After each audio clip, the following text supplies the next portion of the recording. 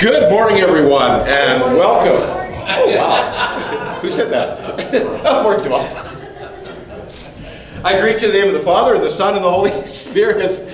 Hello, Hannah. How are you this morning? I feel like you're about to do a puppet show. She's very fun. For those of you who are new here, I'm Dan. I'm the pastor here. And welcome everybody as we gather together. It's a beautiful day. I assure you we'll be out before 5:30. So if you need to get to the Grey Cup party or wherever's this afternoon, you can catch that as well. It's hard to like Winnipeg or Toronto. Really? Anyhow, we are a praying people, and we begin our services very simply, and that is I ask you just to bow your head, and as God brings a person or a place or a moment in your week, or the person beside you in the pew to mind, just take a moment to pray for them. We just want to kind of calm ourselves down, quiet ourselves a bit, and then I'll pray for us, and then we'll have a few announcements and begin with some singing. So let's pray.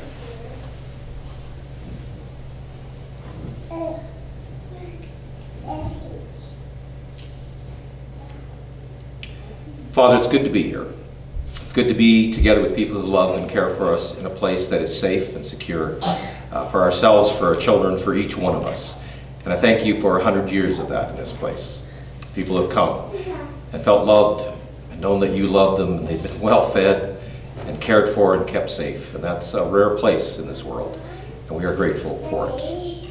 Father, for those who are watching us online, we thank you wherever they are, near or far. We've had folks that you know, and you've spoken to them through the little gift that we give through this morning. And I thank you for that. So Father, in all these things that we do, we ask that you would speak to our hearts and our lives and our minds, and give us strength where we're weary, and if need be, correct us where we need to be, but do it all in love. And I thank you for all this in Jesus' name. Amen. When I was in college, and we had a row that I sat in, we called ourselves the Big Boys Back Row Bible Study. And it's good to see the Big Boys Back Row Bible Study is well attended this morning as well. We know that Brett's not feeling 100% yet, but I don't know if there'd be room for Brett in the Big Boys Back Row Bible Study this morning. Doug, you've graduated to the Big Boys Back Row Bible Study. So it's nice to see you guys. I'm just going to grab my glasses so I can read the bulletin.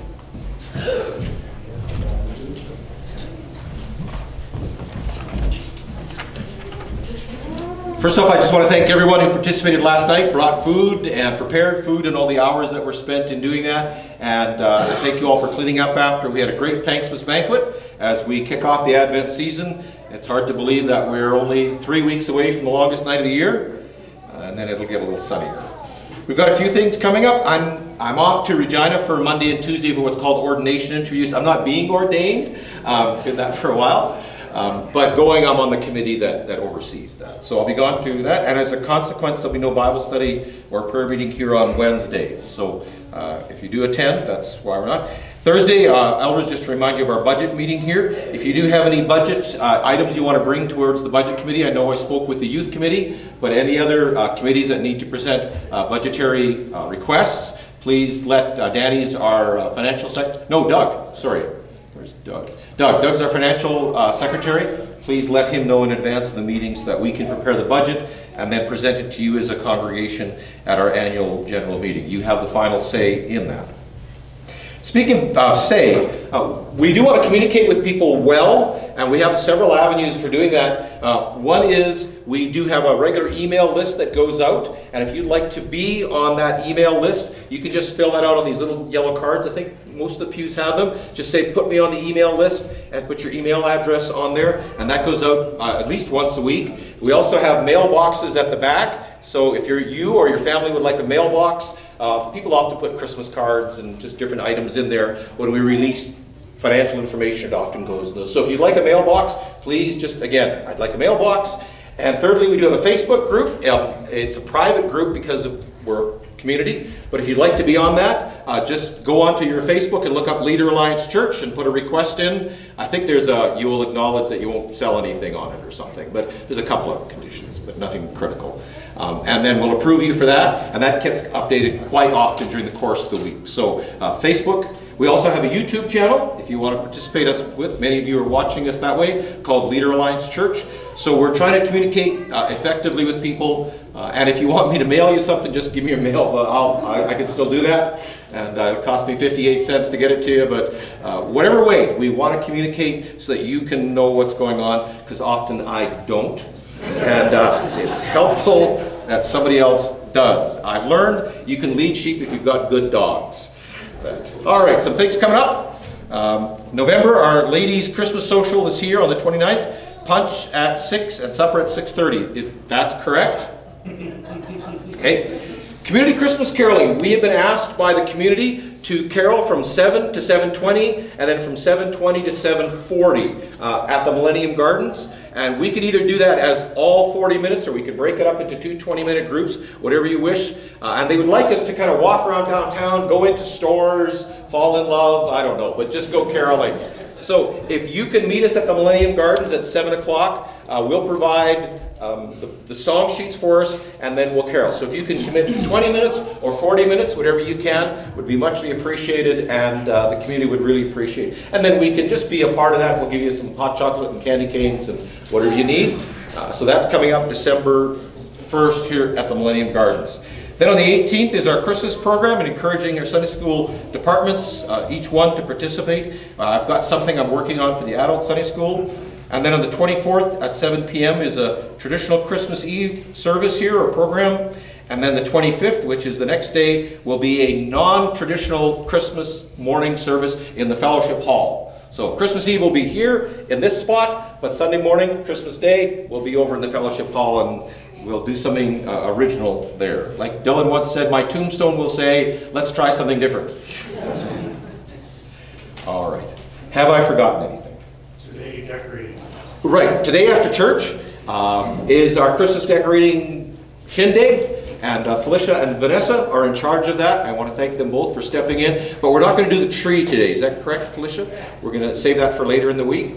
But we will need help transforming Thanksgiving into Christmas. So, Thanksgiving. Dylan, men. December 3rd.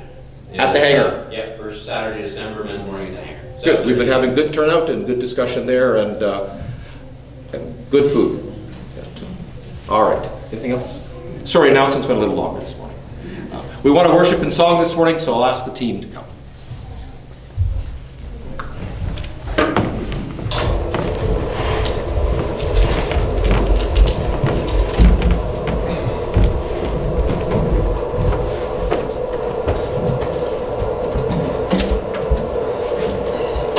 So while we're getting ready, youth group this Friday here at the church, 7 o'clock.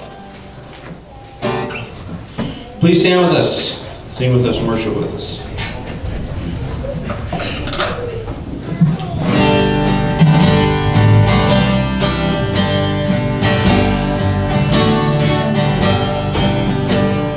Down at the cross where my Savior died, down there for cleansing from sin I cried, there to my heart was the blood applied.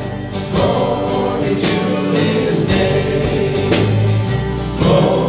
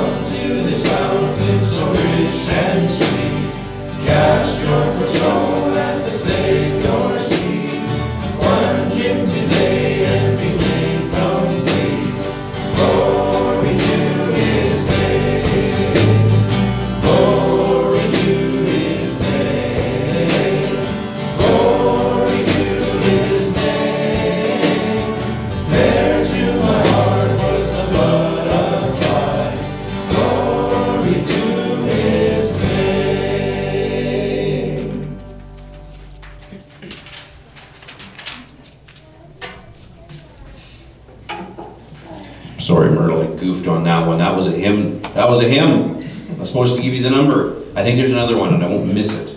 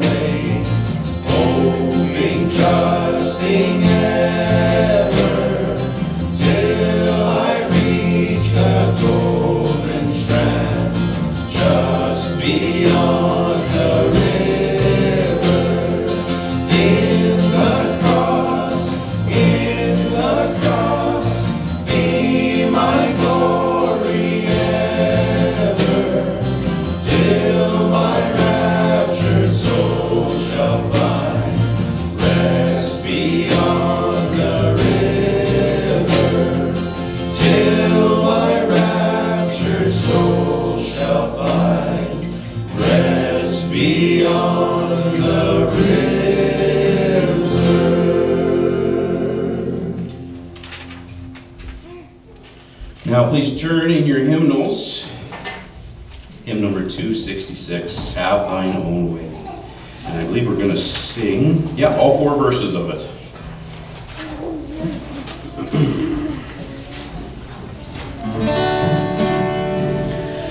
Have thine own way, Lord, have thine own way.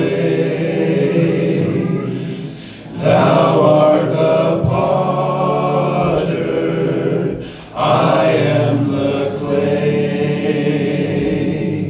Mold me and make me after thy will, while I am waiting, yielded and still. Have thine own way, Lord, have thine own way. Search me and try me, Master, today. Whiter than snow, Lord, wash me just now, as in thy presence, humble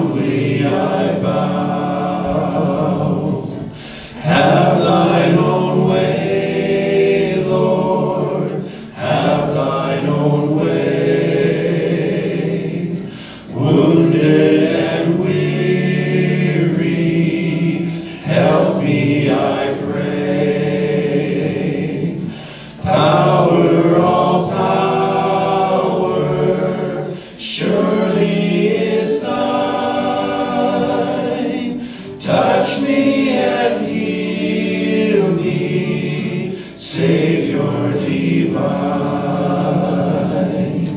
Have thine own way, Lord, have thine own way.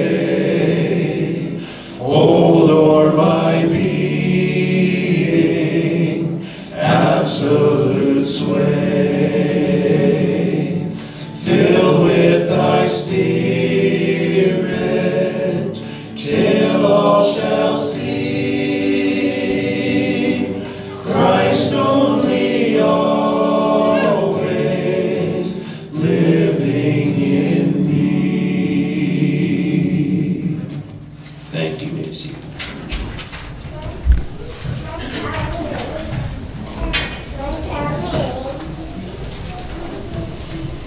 Thank you.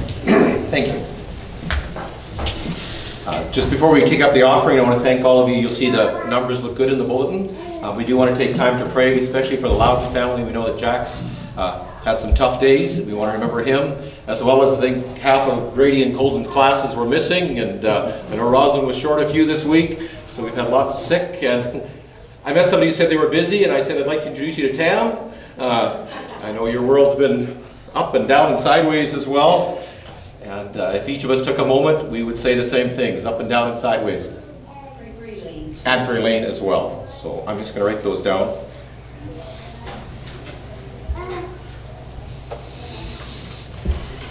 As well as for each one of you. So bow with me. Father, this way can often be hard.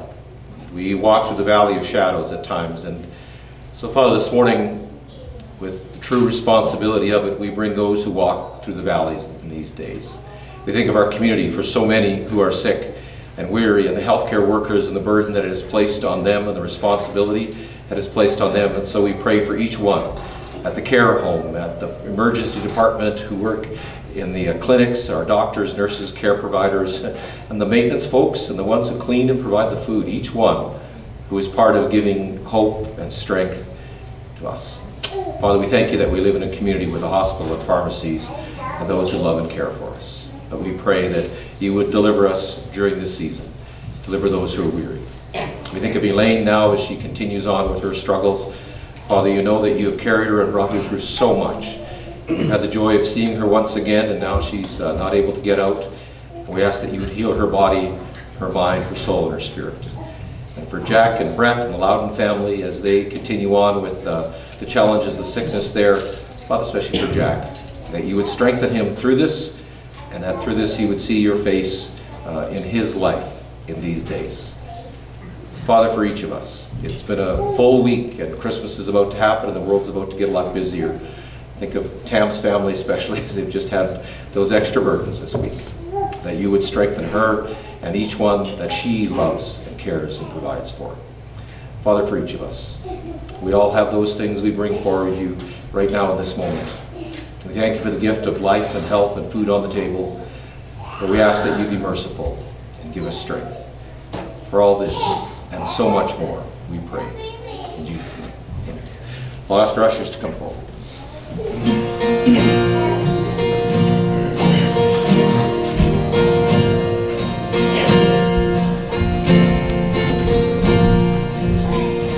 There is a fountain filled with blood drawn from Emmanuel's veins, and sinners plunged beneath that flood lose all their guilty stains, lose all their guilty stains, lose all their guilty stains, and sinners plunged beneath that flood lose all their guilty stains. The dying Lamb rejoiced to see that fountain in his day, and there may I, though vile as he, wash all my sins away, wash all my sins away.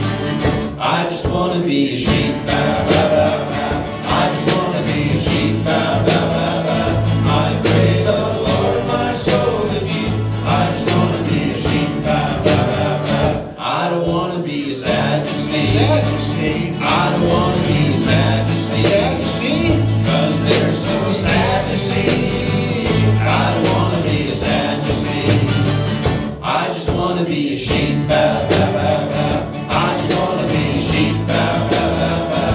I pray the Lord my soul to keep. I just wanna be a sheep, bow, bow, bow, bow. I just wanna be a child of God. I just wanna be a child of God. Walk in the same path He trod. I just wanna be a child of God. I just wanna be a sheep, bow, bow, bow, bow. I just wanna be a sheep, bow, bow, bow, bow.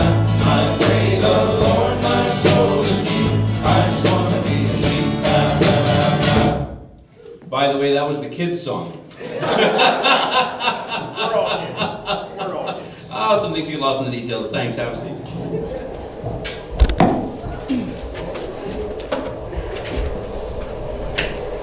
And with that, those who are 2 going into kindergarten, 3 going into kindergarten, if you want to head down with Rosalind, she will look after you there, and we want to thank her for the work that goes into that, because we know that's not always easy.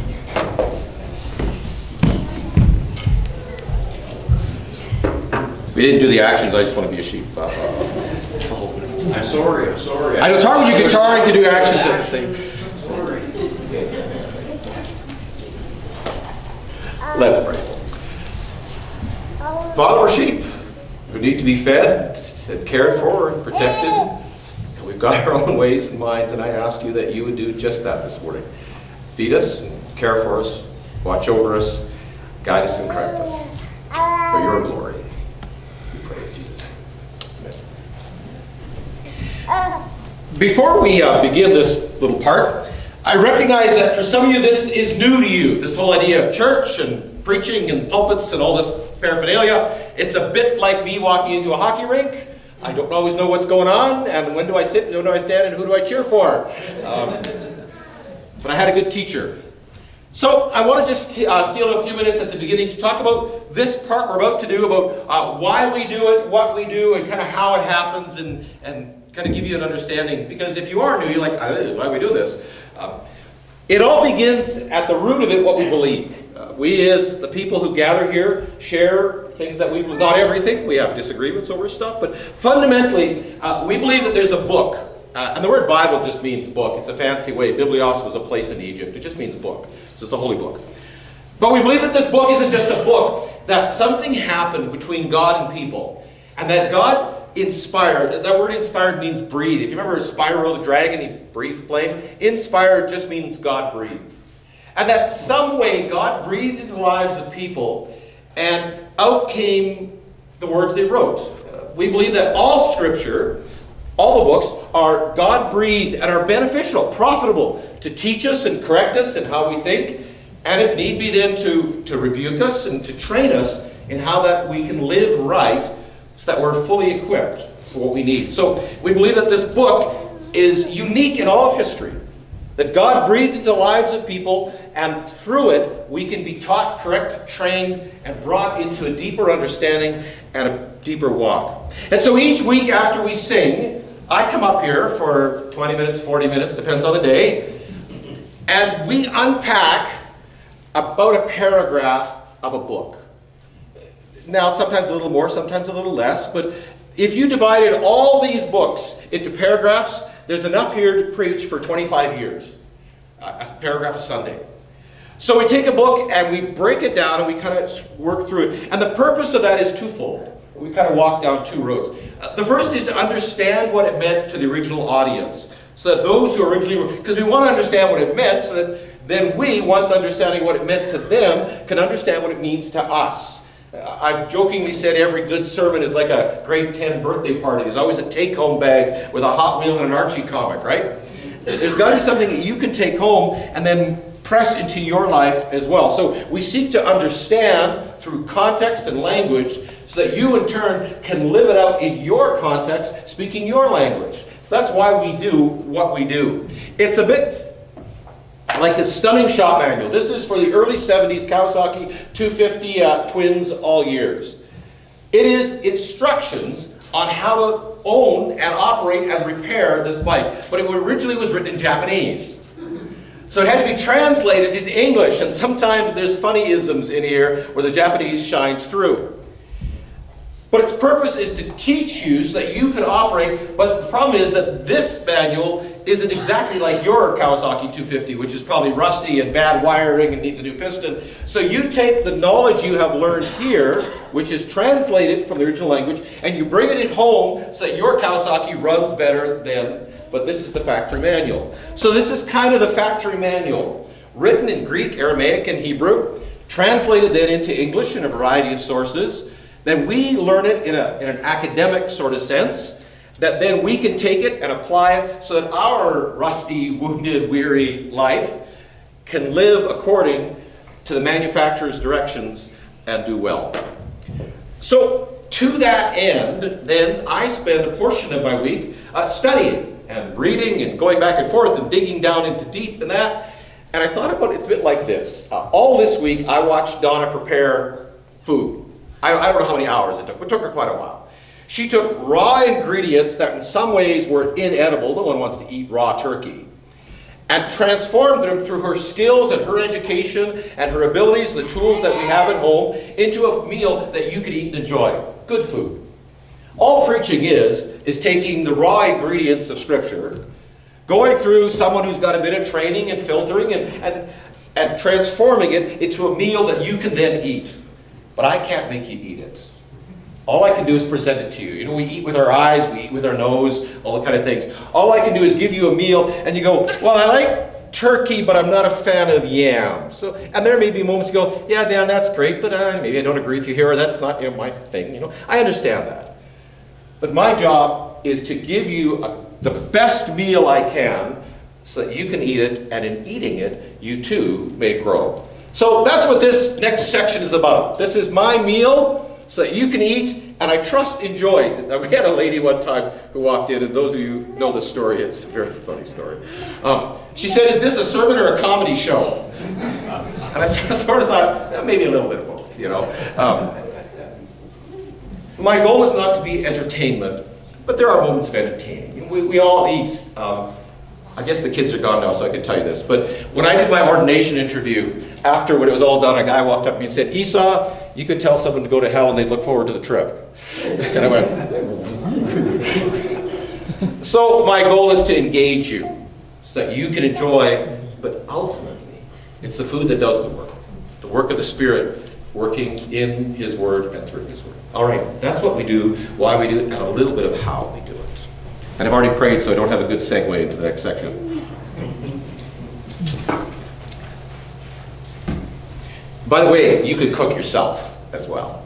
You don't have to. You've got your Bible in front of you. There's great tools online, and you can learn to be a really good cook. And we're trying to develop cooks here, Keith and Dylan and others. We're trying to make good cooks here as well. But don't think that, well, if it has to come from this plate. You cook every day and enjoy the Word every morning.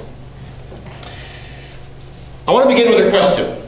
What would life be like without consequences? Great Big Sea sang that a few years ago. I just want to live my life consequence-free. If you've ever seen the movie Groundhog Day with Bill Murray, they explored that question.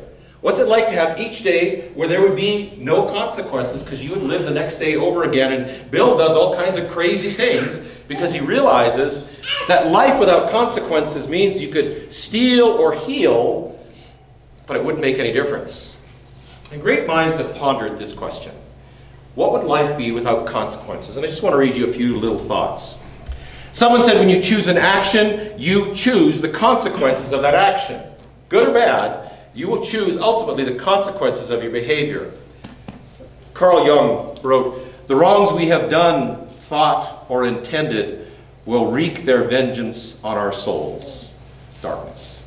But it was Benjamin Franklin, I think, who put it best, because Ben had a way with words. He said, he that drinks his cider alone will catch his horse alone.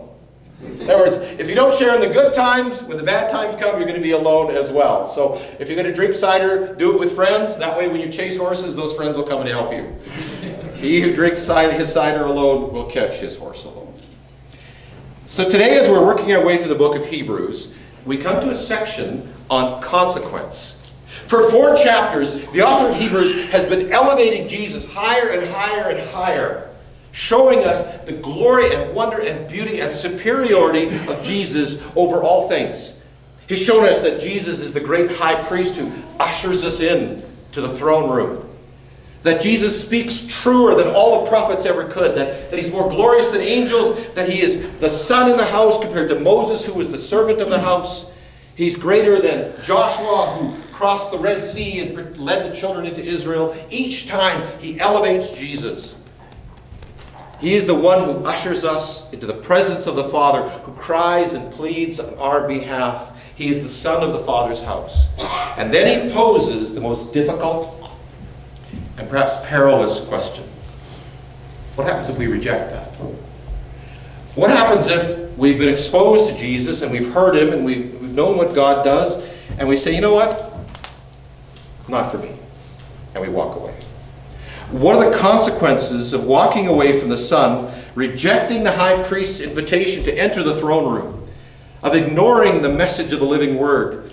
Can we simply shut our ears, ignore his pleas, and walk away? What happens if we say, thanks, that's a nice meal you prepared. That looks great, but you know, I'd just rather eat cat food. This is Hebrews. So take your Bibles with me this morning, and I trust you have one, and I encourage you, if you don't, I had somebody email me, what Bible should I get? We can get them for you, or we can point you in the right direction. We recognize this morning also that as the Bible was translated from those three languages into English, there's different translations. Back in the 1600s, King James translated it to preserve the beauty of the English language. Later on, as we've changed language, it's been translated, and you might have an NIV, a New International Version, or a New American Standard, or whatever you have. They're good translations. But I trust that you have a Bible, and so we're just going to read a couple of verses this morning. Hebrews chapter 6, and give you a moment to turn there. Just 4, 5, and 6. Normally we have one of our folks comes up and reads it because it's such a short passage this morning. I'm just going to read it. Hebrews 6, starting in the 4th verse. For in the case of those who had once been enlightened, tasted of the heavenly gift, been made partakers of the Holy Spirit, and have tasted the good word of God and the powers of the age to come, and then have fallen away, it's impossible to renew them again to repentance, since they crucify again to themselves the Son of God and put him to open shame. Before we unpack, preacher's favorite phrase, by the way, unpack. Before we unpack this, I need to make a bit of a warning bell ahead of time. First off, there is a whole lot of interpretations of this passage. Unlike cooking, when someone puts a chicken before you, you go, that's a chicken? Scripture goes, well, it could be a chicken, but it could be a duck, or it could be a hen. There's a lot of ways of looking at this. In other words, who is he talking about? What does impossible mean? And onward. Ray Stedman simply says, this solemn warning marks one of the great theological battlefields of Scripture. And I'll be honest, there's no one, including Dan Esau, who is able to answer all the challenges presented in this passage. All I can present to you this morning is the meal that I've been convicted of and brought to you. Now, Bible study on Wednesday night is a place we dig into this and we take the ingredients and we really get down to the basics of it. So if you're interested in exploring more of what we share about here on Sundays, I invite you to join us on Wednesdays. It can be a little convoluted sometimes, but it digs a lot deeper because we have a lot more time. And secondly, if you've read, many of you were raised in church, and heard or perhaps believed something different than what I'm about to share with you, that's great. This passage invites differences of understanding, but I will present to you what I believe is what Scripture speaks here. All right. The context of this is a bunch of people who had come to Jesus. They were Hebrews, Jews. And they're tempted, because of the hard times in life, to forsake Christianity and go back to Judaism. Because the Roman Empire accepted Judaism and it was rejecting Christianity. So it was safer to go back and follow the old law. And he's warning against them. And he describes now 6 characteristics, and he does this in detail on purpose, which we'll see, about the people who walk away and go back to the old ways. And it begins with a little phrase, it is impossible. Now, we're going to take that little phrase out, and we're going to set it over here, and we'll bring it back later on, because this is a funny sentence. But he begins with 6 experiences, and he defines very clearly those who fall away. Here's what's happened to them. And he begins with saying, those who have been once enlightened. We use that idea all the time, imagery of the light shining on. When you go to school, the teacher enlightens you. You see the light, and you walk in that. So he talks about those who have been once, or at one time, been enlightened. What does that word mean? Well, the implication is that they've received some teaching, a pretty significant amount, about who Jesus is. The light of what they learned has shone down on them. Thy word is a lamp unto my feet and a light unto my path. This image is consistent. And they've had a significant exposure or experience to Jesus. And this knowledge or exposure, they encountered it. So this describes someone who's had, I think, a pretty significant teaching. Not someone who's new and going, well, I think I heard who Jesus was. Or as one of the guys from Teen Challenge said one time, why do you name your God after a swear word? We're talking about someone who's had some notable teachings about who Jesus is. They were enlightened. Then he describes the second. He says they've tasted. So we move from the image of light to the image of food, which is an image that I trust we can all get behind. He says they have consciously partaken. Now I want to be careful here. Wayne writes this, a guy named Wayne Grudem. In this idea of tasting is the fact that tasting is temporary. And one might or might not decide to swallow or eat the whole thing. In Matthew 27:34, Jesus says, they offered him wine to drink mingled with poison, and when he tasted it, he would not drink it. So these aren't people who bought into the whole thing. They've tasted the edges of Christianity. They've had a little flavor of it. Maybe went to a VBS or a summer camp or went to Sunday school when they were young. But they've had the light, and they've sort of tasted what Jesus is. And the heavenly gift here, by the way, is Jesus. So they kind of know what he tastes like. The third. They are partakers of the Holy Ghost, or the Holy Spirit. And again, they've come under the influence of the Holy Spirit. They have some shared experiences of the Holy Spirit. And what's notable here and important here is what he doesn't say. He doesn't say that they are born again of the Spirit. That's a nice Christian phrase. Or that they've been sealed with the Spirit, another phrase used in Scripture. Or indwelt by the Spirit, or anointed by the Spirit, or baptized by the Spirit into the body of Christ, or filled with the Spirit. He simply says that they've partaken, they've had some measure of sharing with the Spirit. Thirdly. Fourthly, and again, tasted the good word of God. Back again to tasting it. They've sampled some of the goodness of God through his word. They've had some experience with the word. And lastly, they have tasted the powers to come. They've seen the miraculous occur. So they've witnessed the power of God, perhaps even in their own lives. So let me sum them up here. What we have here are people who have been exposed and experienced some Christian stuff. Maybe in their childhood, maybe in their early years, or even as adults. They've heard the teachings of Jesus. They've tasted a little bit. They've sampled the work of the Spirit. One of my favorite meals is a charcuterie. You just take a little sample of everything. And they've seen what God can do. I'll put it to you this way. They've come into your house. They've slept on the beds. They've felt the warmth, tasted the food, enjoyed the hospitality, been comforted and cared for, but they haven't moved in yet, really. They've just kind of done the Airbnb thing. They're sort of there. In other words, they've spent time with the people of God, and they've come under the influence of those experiences and those teachings. But then something happens. They walk out the door. The tail end of verse 6. He says, they've had these experiences, and then they fall away. If you have an NIV this morning, it says, if they fall away. We won't get into my favorite subject, conditional clauses in the Greek tense. Maybe not my favorite, but... And the King James says the same thing, if they shall fall away. But this idea presented here is a little difficult, because this is the only time this word is used in the New Testament. It's like someone gives you one spice you've never had before, and you go, I have no idea what to do with this spice. And this word here, fallen away, is never used in the rest of the New Testament at all. It's only used here, and that adds to the difficulty of translating it. But the idea is pretty clear, because Scripture interprets Scripture, and we have a parallel expression and a parallel experience in 1 John 2:19. John describes what's happening in his church, or he's teaching. He says, they went out from us, but they didn't really belong to us. For if they belonged to us, they would have remained with us. But their going out showed that none of them belonged to us.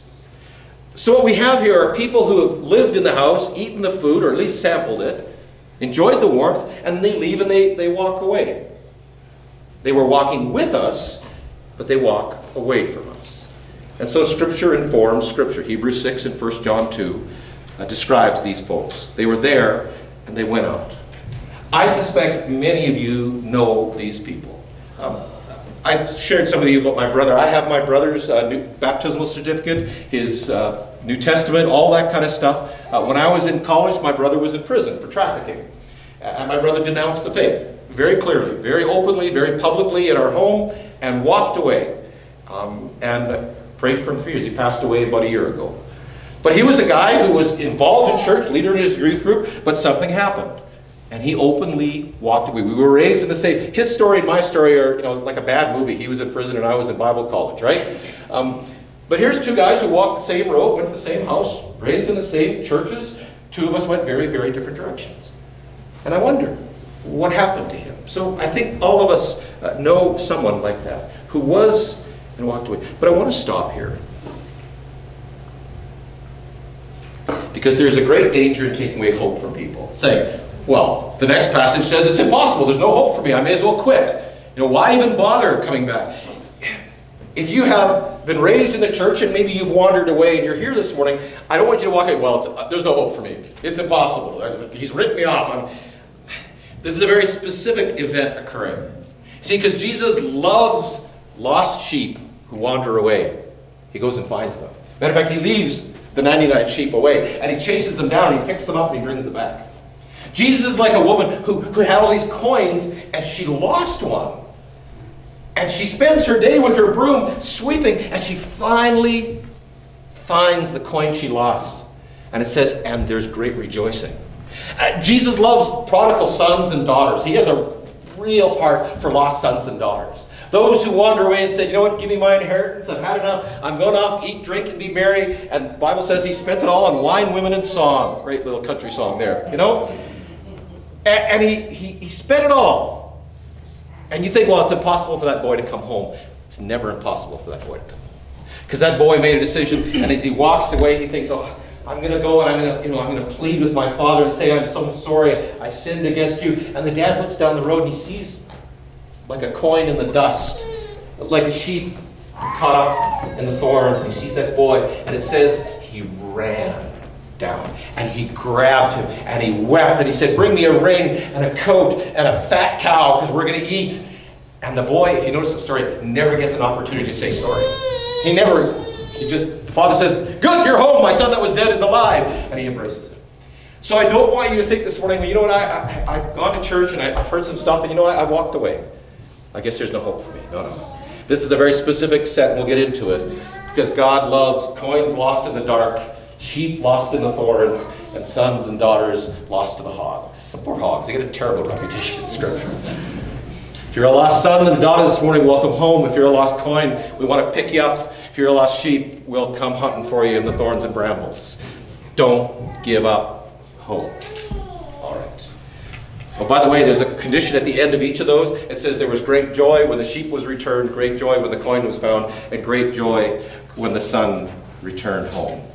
There's always, notice we're expecting to feel guilty when we come back, and what we find is joy instead. When we come back home, there's not, I told you shouldn't do that. There's, oh, I'm just so glad you're home, I love you. Joy. All right, let's move on. Consequences. Now we take that little expression, it's impossible, that we put over here, now we're going to bring it back into the text. For it is impossible, in verse 4, and then there was all that stuff in the middle, and then verse 6 clicks it back in. I should use PowerPoint more often. It's impossible to be brought back to repentance. Now, this is a blunt phrase that cannot be toned down. This is hot pepper in your chili. You can't pretend it's not there. This is a hot spice. And what the phrase literally means is without power. It comes from the root dunamis, which we use in English now. We use dynamite. It means power. So the word simply means that they no longer have the power to repent. They are lacking power. We see it in Acts 14:8. Again, Scripture, interpret Scripture. Acts 14:8, there was a man who's sitting whose feet were incapacitated. He had never walked. That word incapacitated is the same word we're finding here in Hebrews. Without power. He could not have the power to walk. The writer to Hebrews says, if they have seen this and rejected, they no longer have the power to repent. Stay with me. He's saying, have walked away, they no longer have the power to turn around and walk back. Having changed their mind, they are powerless to change their mind. Having tasted the good food and rejected, they are powerless to acquire a taste for it again. You ever eat something and then get sick? I won't go into graphic detail. I ate a bowl of honeycomb and I have vertigo and I get really, really sick when I get vertigo. And all I could taste for the next 2 days was honeycomb. I don't want to eat honeycomb ever again because all I could think of is how sick I was. Once you've tasted it, you go, yeah, and then rejected it, it's impossible to acquire a taste for it again. Now that's just kind of, I do like honeycomb and I miss it. But here's why they can't come back. Let me give you 2 reasons.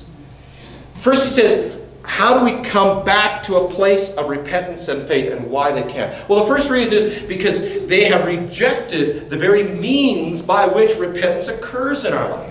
Those of you who have been Christians for many years, you've come to the point where you said, this is wrong. You walked away. You said, I'm not going to do that. That's repentance. Turning your back, a 180-degree turn, and saying, no, I want to live for God. That old life is gone behind me. I've rejected that. And I'm going to walk. Well, how did you get to the point of where you rejected the old ways?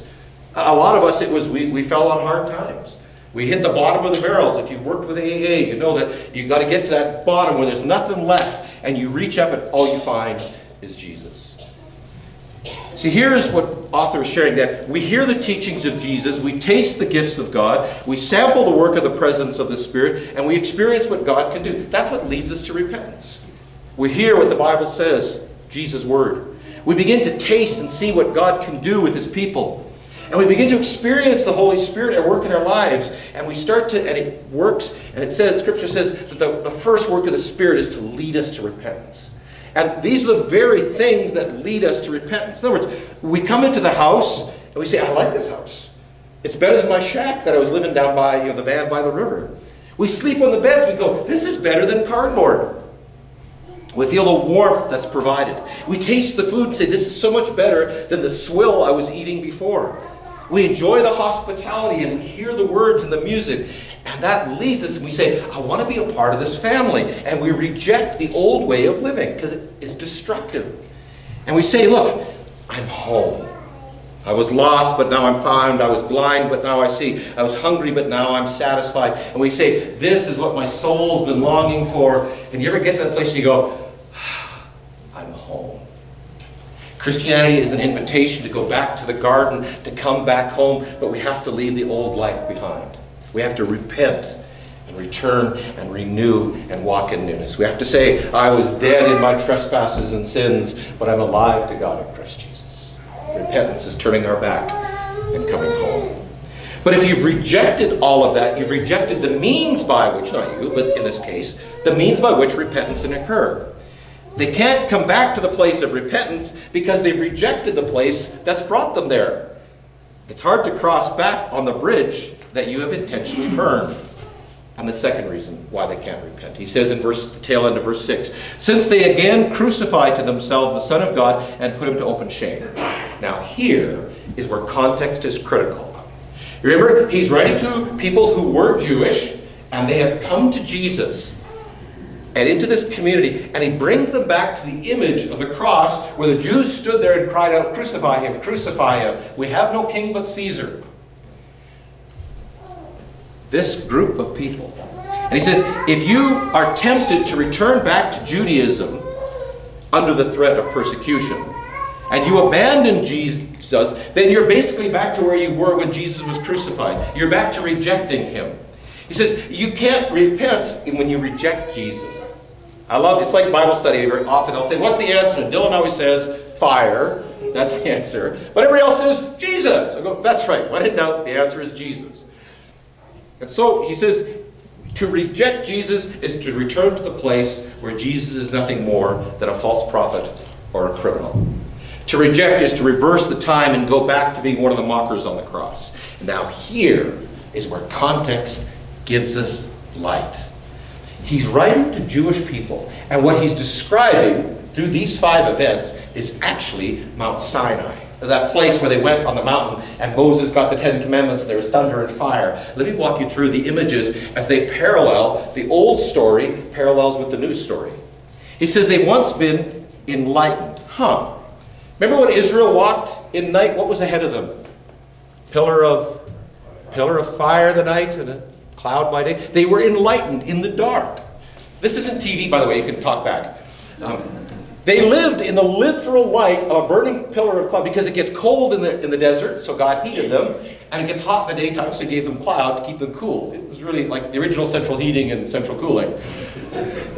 He says they were enlightened. They saw the pillar of fire. Can you imagine, you're cold and also there's a pillar of fire burning in your yard, and you go, I got my Coleman stove, I don't need that. They rejected that. And he says they've tasted of the heavenly gift. So what did the Jews eat in the wilderness? Manna and quail. They tasted the food that came from heaven. And then he says they partook of the Holy Ghost. They drank of the living water. What did the Jews drink? They drank water from the rock. The living water that was given to them. Then he says they've tasted the good word of God. What did they receive on Mount Sinai? The good word of God, the 10 Commandments. And then he says, and tasted the powers of the world to come. They saw the parting of the Red Sea.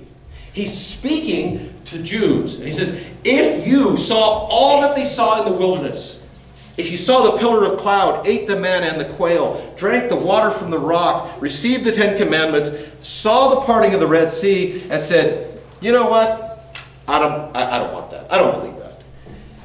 This description, this section in Hebrews describes those who had seen all that God had done, and then, and only then, had willingly rejected.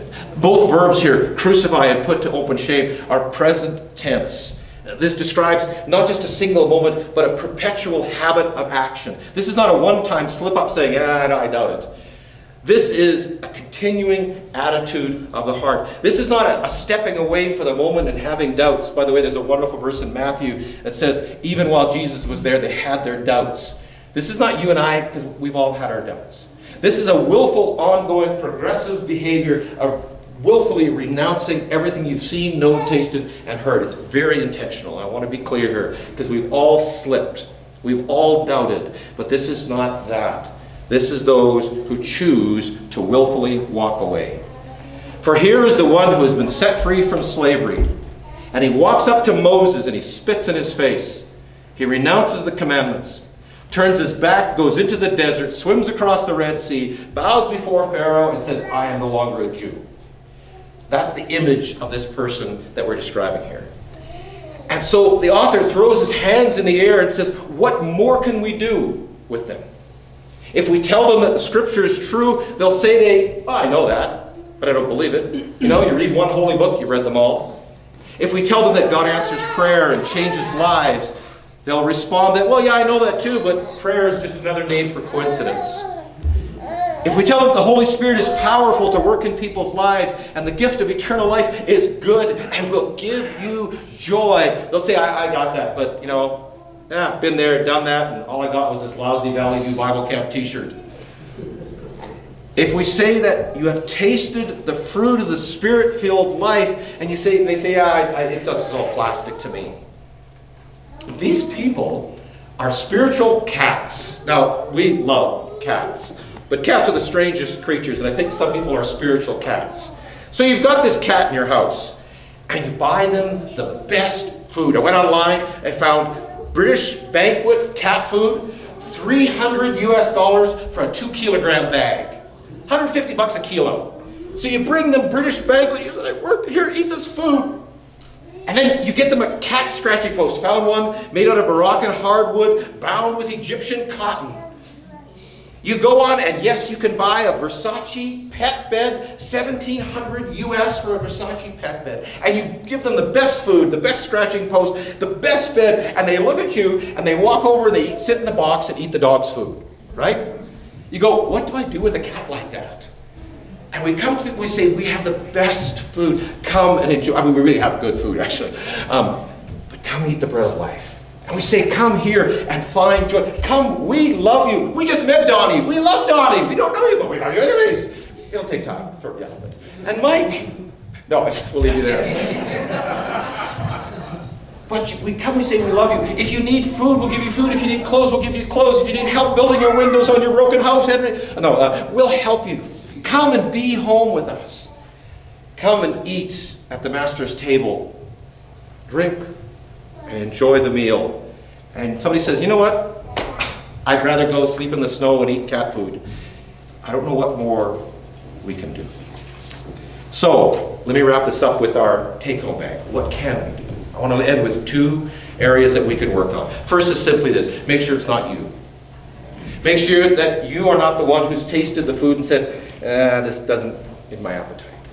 So I ask you this morning, how's your spiritual appetite?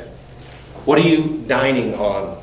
Has the Word of God started to taste sour in your mouth? Yeah, I've read this my entire life. I've been going to study and go, I know there's a theological phrase for that. It's called, that. Have I disregarded the work of the Spirit and said, I don't know?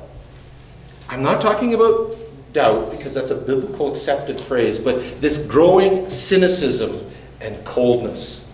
What light am I walking into? What am I reading, absorbing, and listening to? I find if I spend too much time on Facebook and Twitter and Instagram, I start to get cynical and jaded, and my faith grows cold.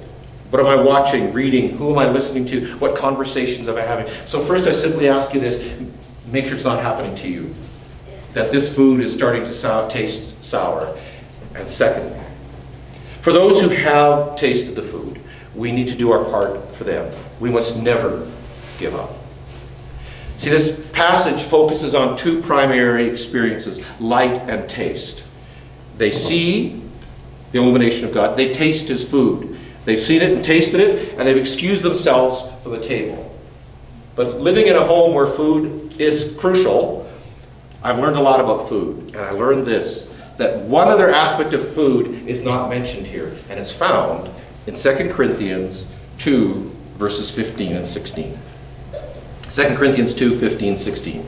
For we are the fragrance, or the aroma of Christ, to God among those who are being saved and among those who are perishing. To one the smell of death to death, and the other a fragrance from life to life. You see, we're not the food. We're not the bread of life. What you and I are is the fragrance. We're the smell. I have a friend, Rob, who's a veterinarian, who was born without smell. He has no biological ability to smell. He and his wife run a veterinary clinic. And he can be in a room where it's green in the room. You know, he's got his elbow where it's up to his, well, you know, right? And the smells in the room would drop you dead. Rob, he just keeps working away. Because I make fun of him. You know, you put aftershave on Rob. What a waste. I just wasted money on Rob. Because he can't smell. But those of us who can, smell is critical. So Scripture doesn't say, in this case, that we are the bread of life. No, that God's made the meal. What you and I are is simply the fragrance that goes along with the meal. We are what the food smells like. Now imagine with me. I know it's at 10 after, sorry. Imagine you find this really great little bakery. You go to, where are you from, Purdue? No, where do you get your mail, Murray? LaPorte. LaPorte, all right. There is this great new little bakery in LaPorte. And you walk in, you know the smell of a bakery, and you order that fresh ground coffee. They've got fresh bread, and they cut off like an 1.5-inch slice, and the lady there, she makes homemade strawberry jam, and you dollop out that on that fresh bread. It's 1 inch thick, warm from the oven, and the coffee is enough to make you cry. And you just pick it up, and then just as you're about to eat, a guy walks in. This guy's been working on a sewer on a hot day. He's brought with him the dog who's been laying beside him all day. And for some strange reason, he's got a dead mouse that he found in his pocket because he was going to take it home and give it to the cat. And he pulls out a 3-day-old egg salad sandwich, and he opens up his thermos, and he's been drinking warm, fermented horse milk. And you take that breath. I don't care how tasty the coffee and how beautiful the bread, you are going to leave that room.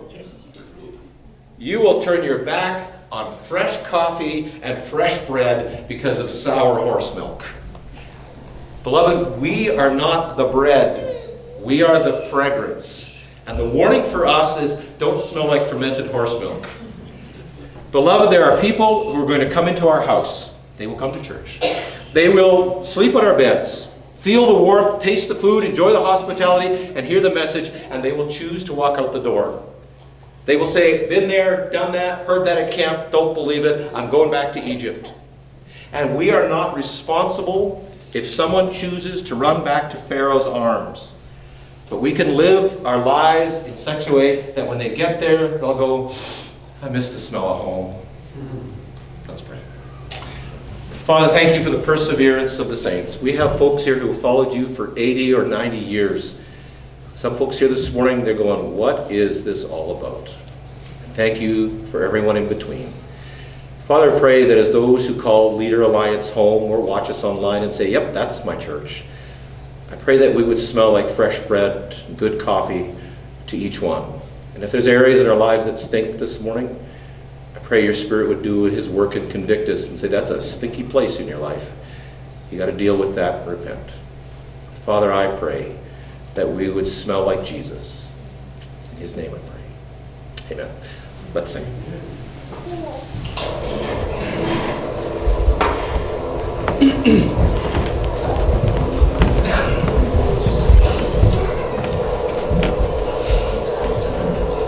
You know, Dan, I'm sure I'm not alone when I say that is one of those little bits of scripture that I've read over and over and over and kind of wrestled with and wondered, how does this make sense? Because it just doesn't jive with a lot of other stuff. So thanks I appreciate your explanation of that. But if you ever go this late again and then start talking about food and how good it smells, I'm just walking. Well, we've got sandwiches coming up. Yeah, that's right. Please stand with us.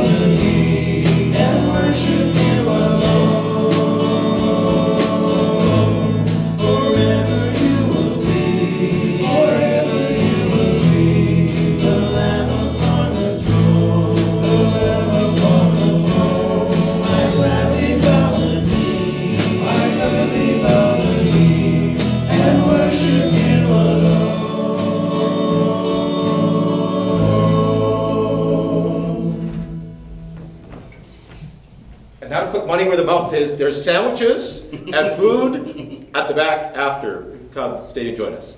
Now the Lord bless you and keep you. The Lord make his face shine upon you and be gracious unto you. The Lord lift up his countenance upon you and give you peace. God bless.